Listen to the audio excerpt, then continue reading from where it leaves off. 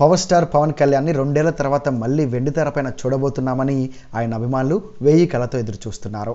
రాజకీయాల కంటే పవన్ని సినిమా పరంగానే ఎక్కువ మంది ఇష్టపడతారని అందరికీ తెలిసిన విషయమే. అందుకే ఆయన మళ్ళీ నటించాలని ఫిక్స్ అయి వకీల్ సాబ్ అండ్ ఇంకొక క్రిష్ మూవీకి సైన్ చేసేసి ఈ 2 సినిమాల ద్వారా మళ్ళీ మన ముందుకు రాబోతున్నట్టు ప్రకటించారు. అంతేకాదు ఇప్పటికే వకీల్ సాబ్ సినిమా షూటింగ్ పూర్తి చేసుకొని విడుదలకు కూడా సిద్ధమవ్వాల్సి ఉంది. అయితే ఈ కరోనా వలన షూటింగ్ వాయిదా పడి మొత్తం షెడ్యూల్స్ అన్ని పోస్ట్ పోన్ అయ్యాయి. ఇక ఒకే ఒక్క షెడ్యూల్ షూటింగ్ పూర్తయితే గానీ ఈ వకీల్ సాబ్ సినిమా మన ముందుకు రాదు. ఇకపోతే ఇప్పుడు పవన్ కళ్యాణ్ గారి 2 సినిమాలపై నాగబాబు గారు అందరికీ ఒక క్లారిటీ ఇచ్చేశారు. పవన్ కళ్యాణ్కి తోడుగా నాగబాబు కూడా ప్రత్యక్ష రాజకీయాల్లోకి వచ్చి పవన్ అడుగుజాడల్లో నడుస్తున్నారు. ఇటీవల జబర్దస్త్ నుండి కూడా తప్పుకున్న నాగబాబు గారు సోషల్ మీడియాలో మాత్రం ఎప్పుడు యాక్టివ్గానే ఉంటున్నారు.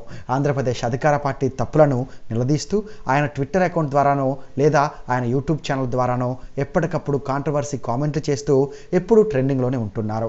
ఈ నేపథ్యంలోనే పవర్ స్టార్ పవన్ కళ్యాణ్ గారి 2 సినిమాల గురించి నాగబాబు గారు కొన్ని ఆసక్తికరమైన విషయాలను తెలియజేశారు. పింకు సినిమాపై ముందు నుంచి కూడా పవన్ చాలా ఆసక్తి చూపించారని, ఈ సినిమా రీమేక్ చేయాలనుందంటూ 1-2 సార్లు తనకు చెప్పాడంటూ కూడా నాగబాబు గారు అసలు విషయం బయటపెట్టారు. అంతేకాదు పింకు సినిమా 2 భాషలతో పోలిస్తే ఖచ్చితంగా తెలుగులో మరో 10% బెటర్మెంట్ ఉంటుందని, పవన్ అభిమానులకు కావాల్సిన అన్ని అంశాలు ఉండేలా కథలో కూడా కొన్ని మార్పులు చేశారని చెప్పుకొచ్చాడు. ఇక క్రిష్ డైరెక్షన్లో పవన్ చేస్తున్న 27వ సినిమా మొఘలాయల కాలం నాటి కథ అంటూ, ఈ కథ కోహినూరు వజ్రం చుట్టూ తిరుగుతుంది అంటూ కూడా నాగబాబు గారు ఒక చిన్న క్లూ ఇచ్చారు. అయితే ముందు నుంచి ఈ ప్రాజెక్టుపై అనేక రకాల హిస్టారికల్ కథనాలు వెలువడుతున్నాయి. కానీ కోహినూరు చుట్టూ తిరిగే కథ అంటూ ఇచ్చిన క్లూ ద్వారా ఈ సినిమా ఓ రేంజ్లో ఉండబోతుందని మనం అర్థం చేసుకోవచ్చు. ఇక డైరెక్టర్ క్రిష్ కూడా పవన్ క్రేజ్కి తగ్గట్టుగానే పవర్ఫుల్ పాత్రలో చూపిస్తారని చెప్తున్నారు. ఏది ఏమైనా పవన్ ఈ విధంగా 2 డిఫరెంట్ సినిమాలతో వస్తుండడం సినీ అభిమానులు సంతోషపడాల్సిన విషయం.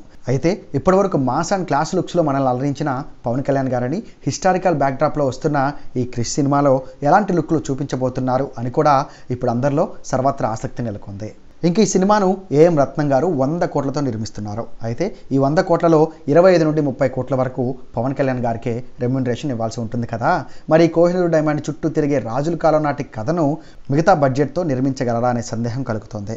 ఇక 13వ శతాబ్దంలో కాకతీయుల దగ్గర పుట్టిన కోహినూరు డైమండ్ ఎన్నో రాజ్యాలు మారి చివరకు 18వ శతాబ్దంలో ఈస్ట్ ఇండియా కంపెనీ చేతిలోకి వెళ్ళి ఇప్పుడు ఎలిజబెత్ రాణి వంశస్థుల దగ్గర ఉంది. మరి అలాంటి చరిత్ర ఉన్న కోహినూరు డైమండ్ కథను డైరెక్టర్ క్రిష్ ఎక్కడి నుండి మొదలుపెట్టి ఎక్కడ ముగిస్తారో చూడాలి. ఏది ఏమైనా ఈ 2 సినిమాలతో పవన్ కళ్యాణ్ గారు ఆయన అభిమానులకు మంచి ట్రీట్ ఇవ్వడం మాత్రం పక్కా. ఇక మొదట వకీల్ సాబ్ సినిమా ఈ 2020లోనే విడుదలైతే క్రిష్ మూవీ మాత్రం 2021లో విడుదల కానుందని వార్తలు వినిపిస్తున్నాయి.